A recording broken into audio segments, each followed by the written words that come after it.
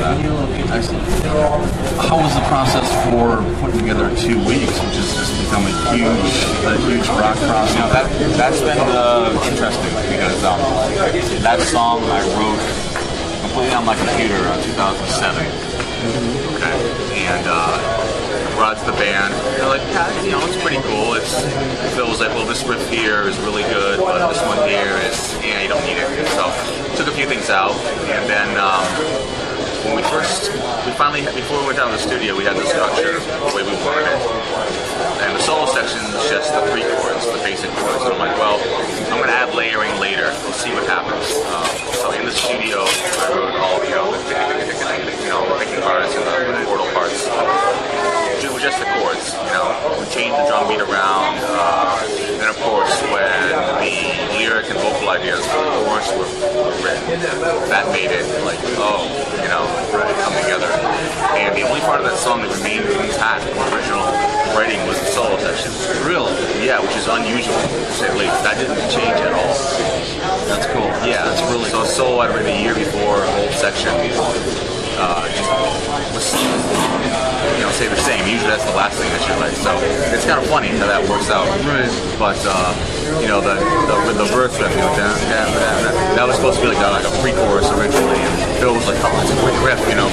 And you know, he was very persistent about it. I'm like, okay, let's beat the hell out of it, you know. And it worked out great because you have, you know, that riff coming in just by itself, the snare drum, then you have the harmonies, and then you have the rhythmical counterpoint in the pre-chorus with playing the upper riff. So I think we get the most out of that one riff without having too many different parts. It's, you know, it works out good. Right. You know, and of course having it all be clean singing, it helps being on the radio. You know, and it just, that song just really was, we had to work at it, and we didn't give up on it. And you know, I think that it's a lesson in sometimes if you strip everything down to the bare basics and then build up, you're gonna be in better shape. If you come in with too much stuff, you lose sight of what you're trying to do. Right. Yeah. Right. Do you think that it was a more difficult song to write than usual? I think that we thought it was a dud. We were like, because the chorus was just 3 chords. Dun, B, C, B, C.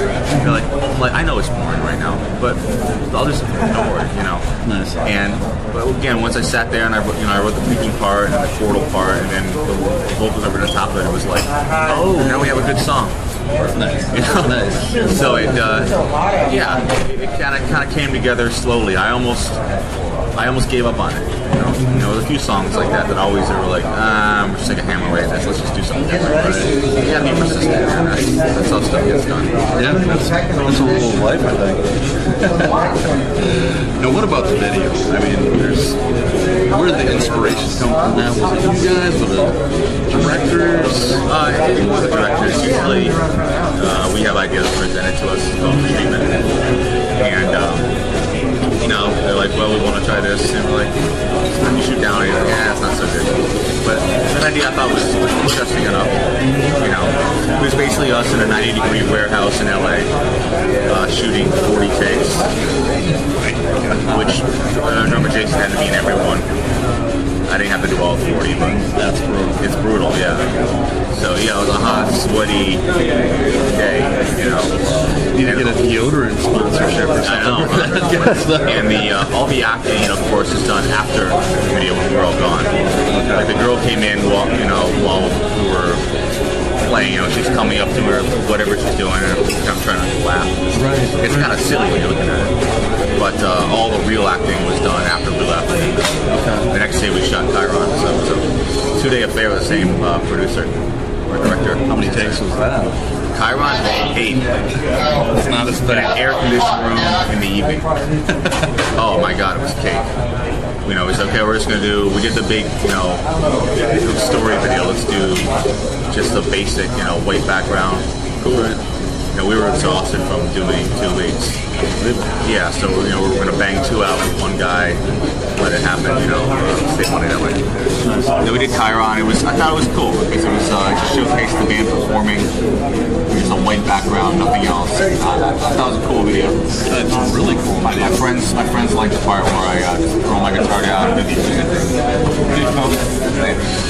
I think I got that from my classical guitar teacher.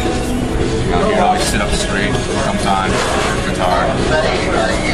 And, you know, he was a student of Segovia, very intense, dramatic. And it was kind of an honor to him.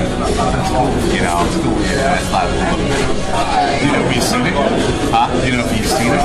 No, I haven't. I lost touch with him. I got he teaches at the colleges. I love the guy. He's a great guy.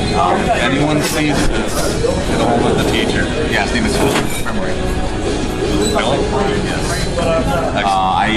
When I'm home, I think I'm gonna look him up or something.